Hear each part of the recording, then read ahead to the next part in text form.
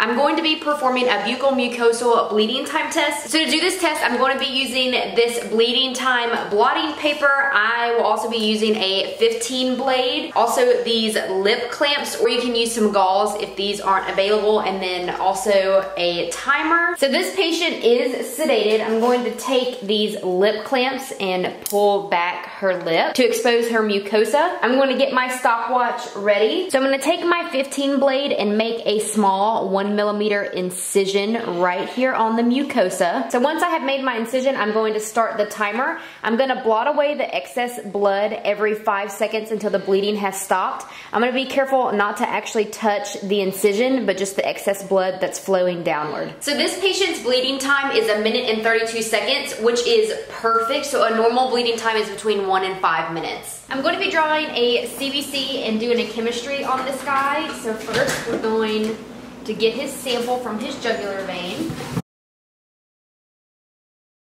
So when making a blood smear, all you need are just 2 microscope slides. I'm going to take my sample and get a small drop of blood. I'm going to place a small drop of blood on the slide. Place the slide at a 30-degree angle, pull back, and then push until it distributes across the slide. And this is what the sample should look like if you did it correctly. The edges are smooth and feathered and not ripped. And then once the sample has completely dried, I am going to stain it. I'm going to be using plasma for my serological testing, and this is going to spin in our centrifuge for 10 minutes. So I'm going to take the slide and I'm going to stain it in the fixer for 20 seconds, 30 seconds, and 40 seconds. So once my smear has dried, I'm just going to look at it underneath the microscope. So when looking at a blood smear, you are going to look at it under oil immersion. So I'm going to place a drop of oil on my slide. So just from the distribution of these red blood cells, this patient is anemic. She also has a normal platelet count. I don't see any neutrophils either, so I would say that her neutrophil count is low. So my serological testing, I'm going to be doing a Chem 10, and what we run in our Chem 10s is albumin, ALKP, ALT,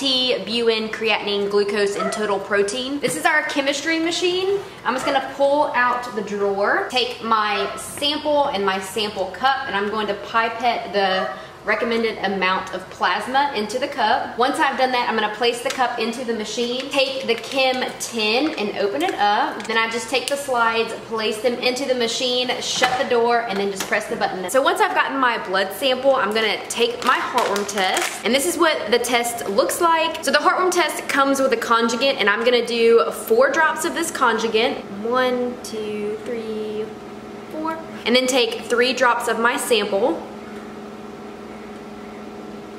And then just invert the sample a couple of times to mix it thoroughly. I'm gonna take my sample and put it right here in this hub. And it usually takes 30 to 60 seconds for the sample to travel down before it is snapped. Once the sample reaches this circle, I'm going to snap the test.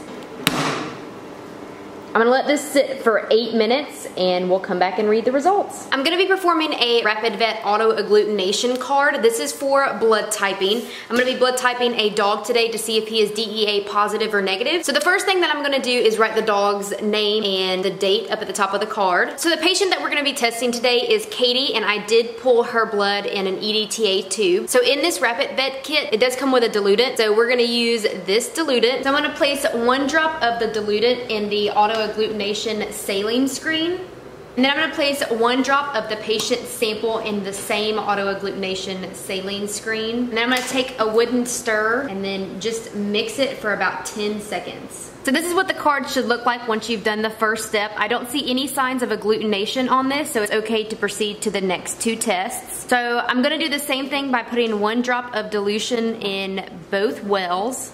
I'm going to mix it for about 10 seconds. Then I'm going to get another drop of the sample and put it into the patient test. Once again, I'm going to stir for 10 seconds. I'm just going to rock the test to make sure that everything is mixed together. If the card shows visible agglutination in the well-marked patient test, that means that the patient is DEA1 positive. So since I don't see any agglutination in this bottom patient test, that means that this patient is DEA negative. I'm going to be demonstrating how to do a packed cell volume and a total protein. So the first thing I'm going to do is take my CBC. So I'm going to take my sample and I'm going to tilt it and then put my hematocrit tube in until I see the sample. And once I can see the sample, I'm going to put my finger over it and take it out. And then I'm going to take the clay and put the sample into it to form a cap down at the bottom. I'm going to do it one more time to balance out the centrifuge. Place my hematocrit tubes with the clay at the bottom.